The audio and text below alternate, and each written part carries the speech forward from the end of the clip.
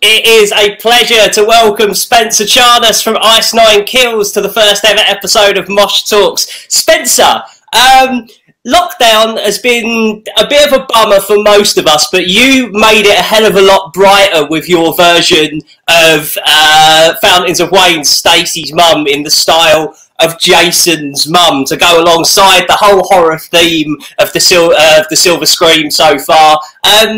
When did that come about, and how did that idea come together? Because I have to say, you look so stoked when you were recording it. It's unreal. Well, thank you for saying that. It was a lot of fun.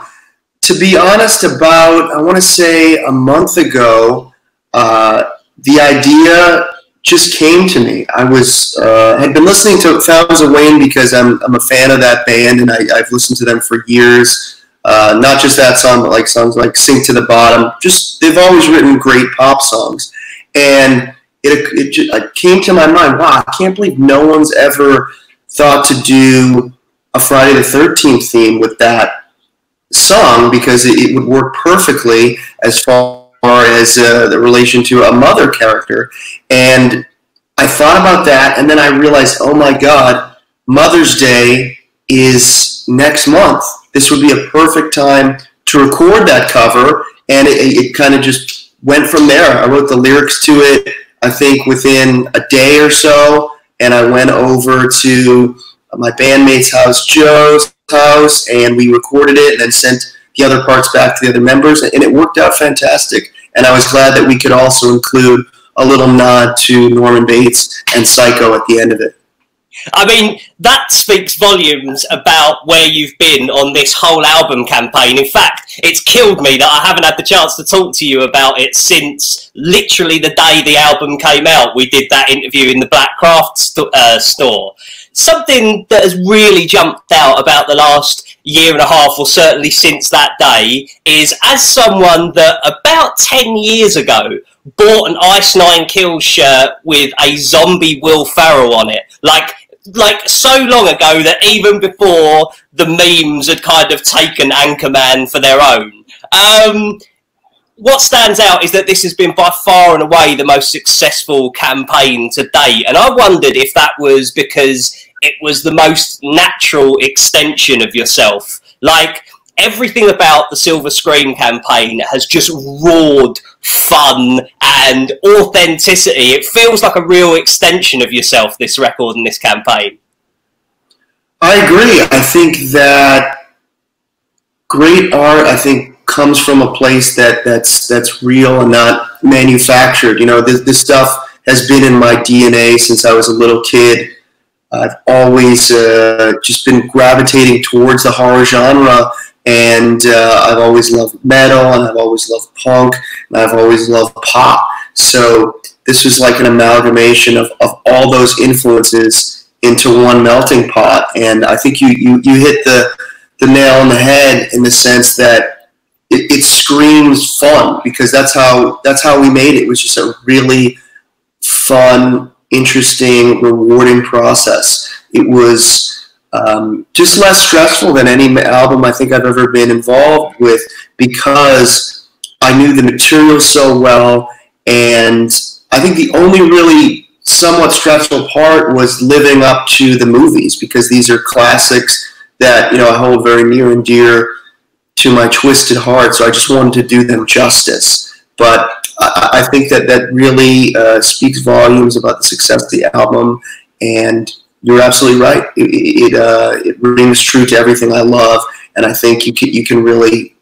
see that in everything from the music to the videos to the merchandise. That This was just a really great, fun process. One of the other things that really stands out is that you have a background in Broadway, and like a sort of theatre, I should say. And that shows through in your songwriting on this record. I was particularly this morning, I was listening to the director's cut version and Your Number's Up, and the beginning of it, literally, it feels like something out of a stage show. Is that theatricality and that sort of Danny Elfman style vibe to you as a songwriter? It feels like this is a peanut butter and jelly situation of things coming together.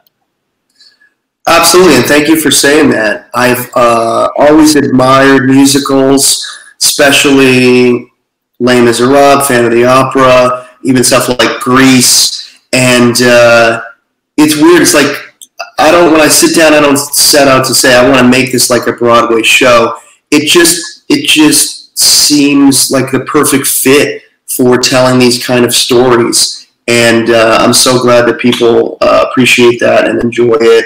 And it's also very rewarding because I think that maybe a lot of people who wouldn't listen to musical kind of sounding material are getting to hear that stuff. And whether they're going out and then going to listen and see a performance of Les Miserables, I don't know. I haven't heard too much about that. But if I can sway people at all or influence them to check out musical theater and sort of broaden their horizons for what music can be, I've done my job. The videos and the way the music videos all play into one another and kind of all lead to that big reveal on the It song.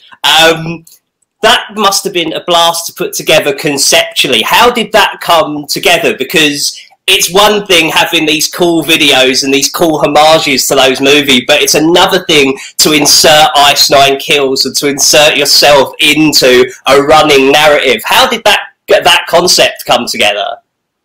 That came to me very early on in the making of the album. I thought, how cool would it be to be able to interconnect our videos? And we actually did something similar on the last album, Every Trick in the Book, where it was an interlock story with recurring themes and some recurring characters and sort of a book being passed around through generations. And I thought, let's take it a step further and let's put the band into the story and let's put it in sort of a meta reality. And I've always been a fan of films like, as you mentioned, Scream, and I thought that would be just a really interesting take and a lot of fun. And as much as I love horror, I love comedy as well. And I also wanted that side to show through in the film. And then I took it to our very talented director friend, Daniel Vorhees, and we put the story together. Mate, you mentioned the comedy side of things. You and Brandon from Atreyu's April Fool's Day got me hook, line and sinker because you were posting that you were going to release like an EP of songs based on Adam Sandler movies. I wanted that so badly. It just felt like something that would even work. I think it actually could. Brandon and I have a very similar senses of humor, sort of that deadpan comedy delivery, and we had a lot of fun with that particular joke. We met.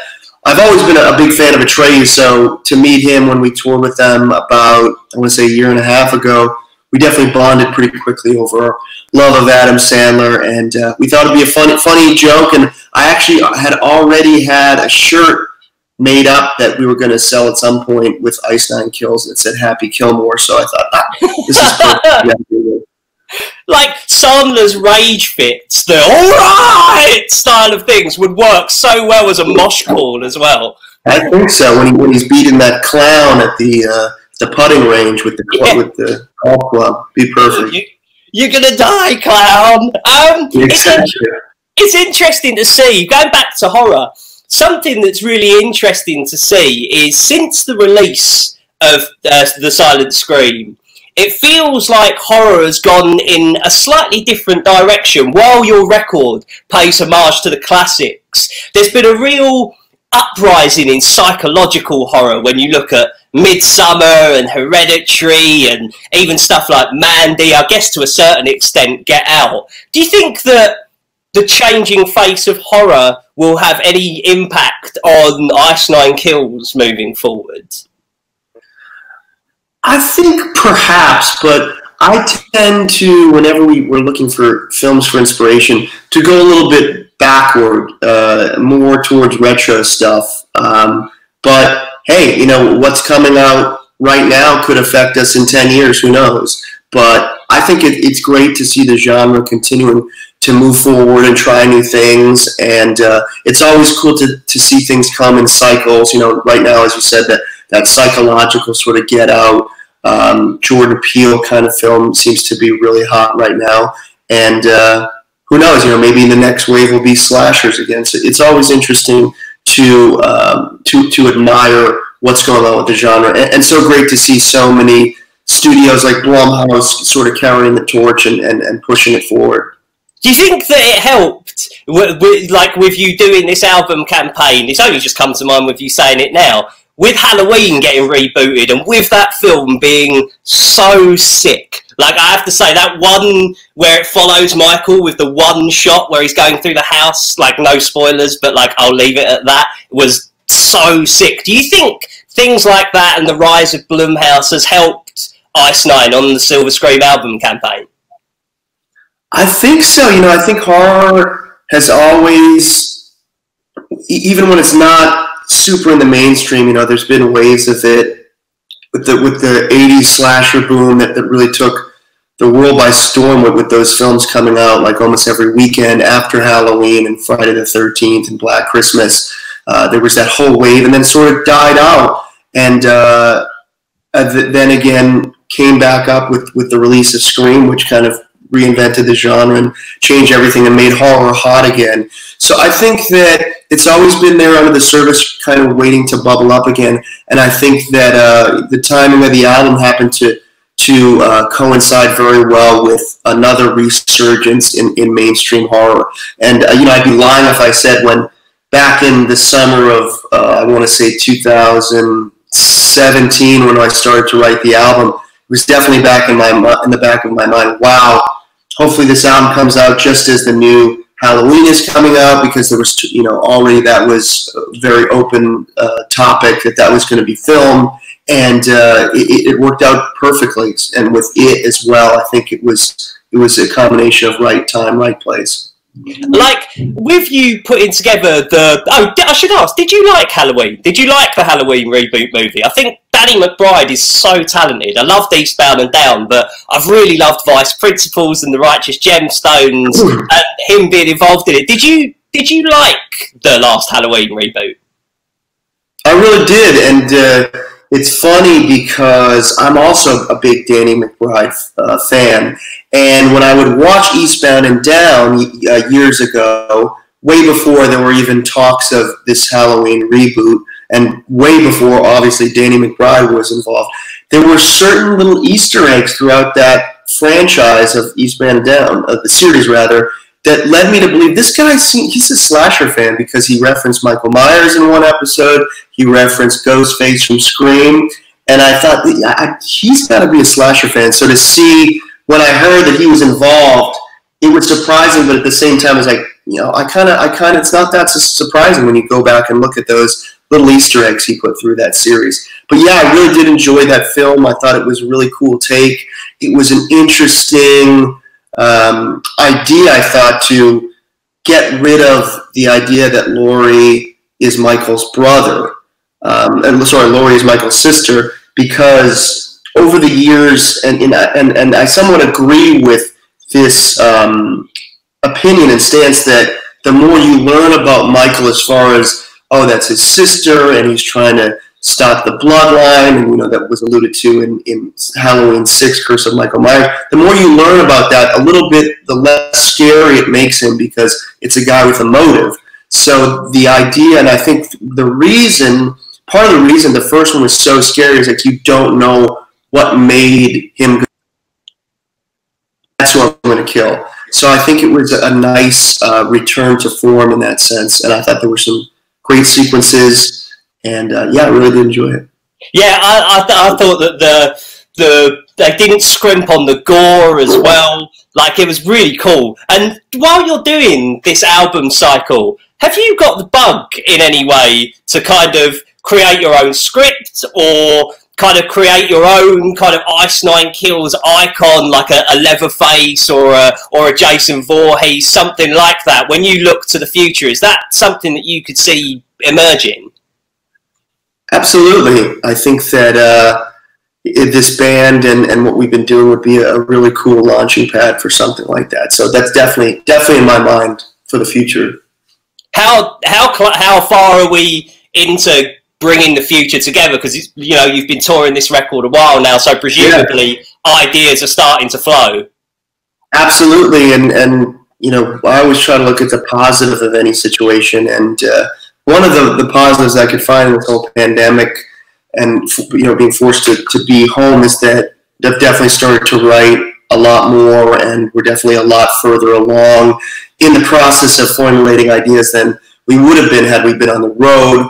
Obviously, you know, that tour would have been incredible, but I'm confident the tour will happen at some point, and I think we've put the writing in place of that right now, and sort of ahead of the game in that respect. Yeah, it felt like Arenas was going to be such a good time as well, with that theatricality and what you can bring to something like that space. I mean, fingers crossed that does go ahead. It's really cool to hear that you've started writing and started everything coming together. Like, that's awesome. Yeah, I'm having a lot of fun with it. Oh yeah, so right, how deep are you? You know, I've got like ideas for like I want to say 7 or 8 songs already. I don't want to say exactly what they're about, but very excited about what's being talked about and what's being created, and just the idea of trying to always one up ourselves and keep it exciting, and take into account what everyone loves about ink, and trying to do something different at the same time while still maintaining what we love and what people love about the band, because I think we're lucky in the sense that what we love about the band it seems to be what our fans love about the band.